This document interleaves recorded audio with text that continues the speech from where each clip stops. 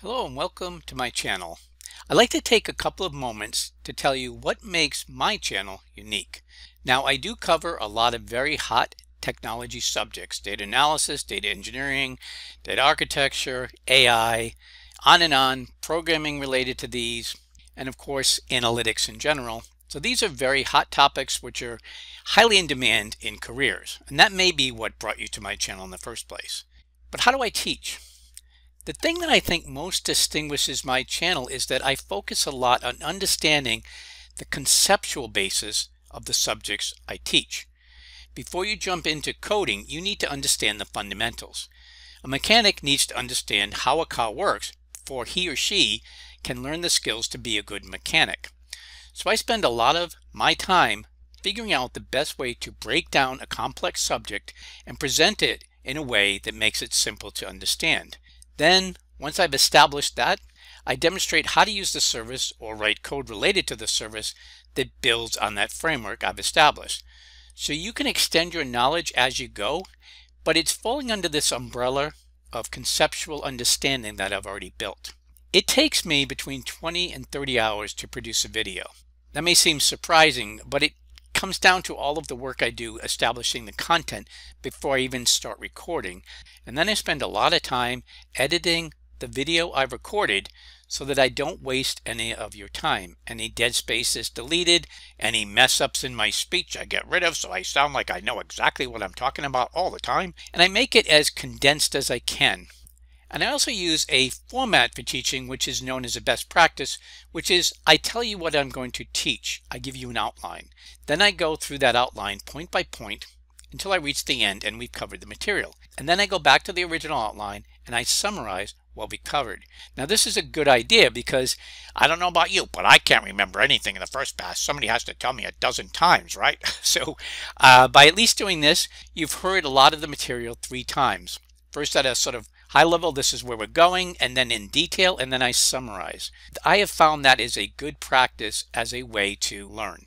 Once I have that conceptual basis established, then we can get in and create code. And it doesn't really take us long to get there. I just want to make sure you understand what we're doing. I teach you in small incremental chunks so you put a stake in the ground before you move on to more material. This helps you to build confidence as you go. I include a link to the slides and the code in the video description, and you can go back and get a copy of that for your own reference and even to cut and paste the code for your use. I do warn you though, the code I put out there is meant for demonstration and teaching purposes and not intended to be used in production. I'm very comprehensive in my explanations. In other words, I walk through them carefully and I tell you every little thing going on, and you may be like, wow, he sure tells me a lot here. But I do that because I know that if something gets skipped over, you're not sure why I assigned a variable to something or I did something over there, then you're going to get confused. At least that's what I do. I say, well, why did they do this and why did they do that? So I try to explain everything that's happening in the code or in whatever demonstration I'm doing.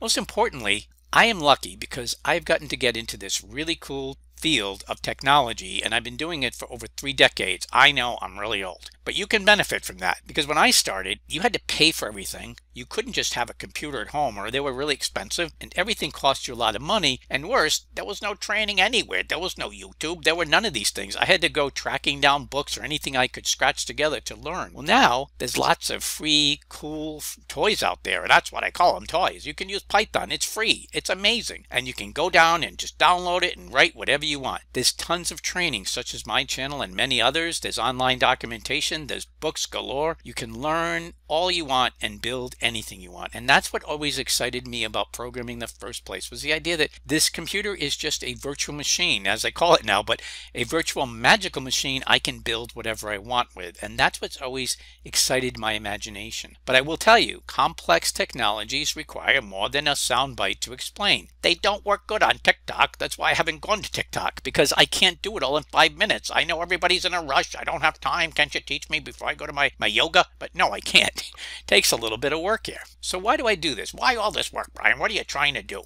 Honestly, it's out of empathy. I know it's scary. I'm scared sometimes too. There's so many technologies, so many things out there. Many people are trying to cross over from one career to another. They see how in demand data engineering and AI and all these cool things are, but they don't know where to begin. And there's so many technologies, and just when you think you know them all, something new comes in and you're like, oh my God, I'm starting at the beginning all over again. So I get that. It's scary. And I have a lot of people who are in schools and they get comments saying, how do I do this? How do I do that? And they also are scared because they're learning really only a slice of what they need to get into the real professional world. And to be honest, colleges don't really understand what's happening in the business. So I empathize with that and I'm here to help. But here's the good news to you. Once you get through understanding the conceptual background for something and you get your feet wet and start building things with it, it gets easier. It gets easier and easier the more you use it.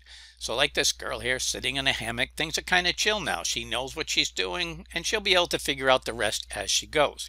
Also, a nice thing to bear in mind is that the concepts in technology tend to repeat themselves. They change the words around, they try to confuse you and say it's a whole new thing. But in programming, you'll learn there's things like loops and there's variables and there's certain things you do. And in over my 30 years of doing this, that really hasn't changed. Some of the ways you do things change, some of the services and tools you get change, which is what I'm mostly talking about. But there's a sort of fundamental commonality that you'll get used to that makes it even easier to absorb new things.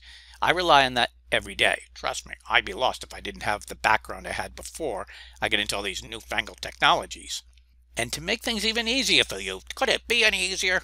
I know that there are focus areas that people like to focus on. For example, a lot of people want to learn all about Apache Spark and Databricks because it's so hot and everybody's hiring people in that particular skill set. So I've built playlists. One in particular, my longest playlist, 49 videos, is all about Apache Spark and Databricks. You can go to my playlist link, and I'll put it in the description, and find all of the playlists I've created. Whenever I create more than one video on a topic, I will turn it into a playlist so that it's easier for you to focus on that technology and not have to worry about finding other videos. So do take advantage of my playlist. I put them out there to help people skill up on different areas. My second favorite one is my Python SQL because it teaches you all about using Python related to relational databases. And that includes Postgres, SQL Server, or just SQLite. So I cover a lot of stuff there. I'll put that link also in the description, but go to my playlist. There's a lot there. I cover a lot of different subject areas. And the way I typically end my videos is as follows. I want to thank you. Please like, share, subscribe, and until next time, I'm pulling for you. We're all in this together. Thank you.